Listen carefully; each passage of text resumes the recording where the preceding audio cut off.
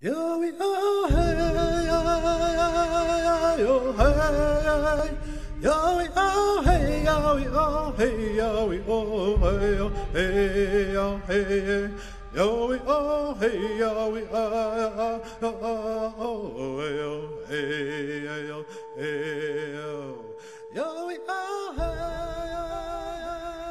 yo, oh, hey,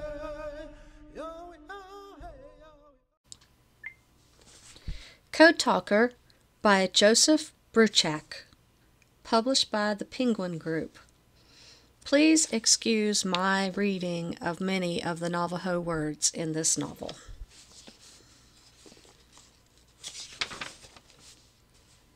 Listen, my grandchildren. Grandchildren, you asked me about this metal of mine. There is much to be said about it. This small piece of metal holds a story that I was not allowed to speak for many winters. It is the true story of how Navajo Marines helped America win a great war. There is much that I must remember to speak for this metal, to tell its story as it should be told. I must remember not only the great secret with which I was trusted, but also all that happened to me and those like me. That is a lot.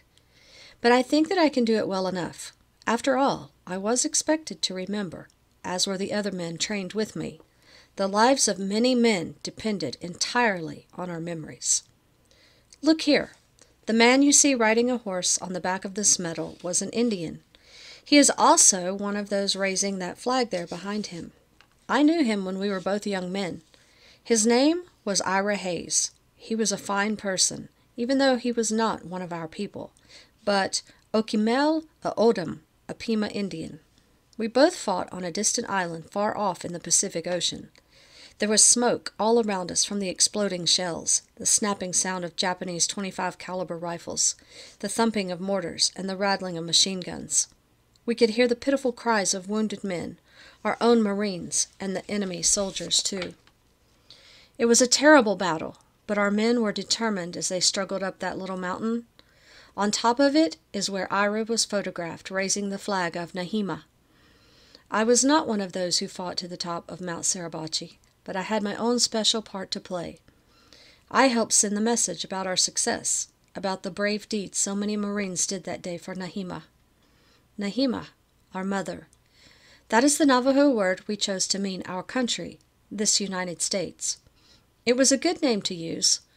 When we Indians fought on those far-off islands, we always kept the thought in our minds that we were defending our mother, the sacred land that sustains us. Nahima is only one of the Navajo words we chose for places with Biligana names. South America became Shada-a Nahima, our mother to the south. Alaska we called Bihai, with winter. Because we knew that Britain is an island, we gave it the name of Tota, surrounded by water. When we did not know much about a place, we described something about the people there. So we named Germany Bish Bish Ashi, Iron Hat, and Japan was Benai Adults Ozai, Slant-eyed. Sometimes we didn't know much about either the country or the people there, but that did not stop us. We used our sense of humor and played with the English. The word we used for Spain was Dibidanai, which means sheep pain. But I'm getting ahead of myself. I have not even explained to you yet why we made up such names. I have not told you why being able to speak our Navajo language, the same Navajo language they tried to beat out of me when I was a child, was so important during World War II. It was because I was a Navajo code talker. What was a code talker? And what did we code talkers do? Why was the secret we shared so great that we could not even tell our families about it until long after the war ended?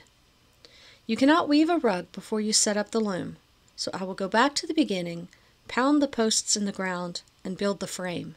I will start where my own story of words and warriors begins. yo, oh, hey, yo, hey, yo, oh, hey, yo, oh, hey, yo, oh, hey, yo.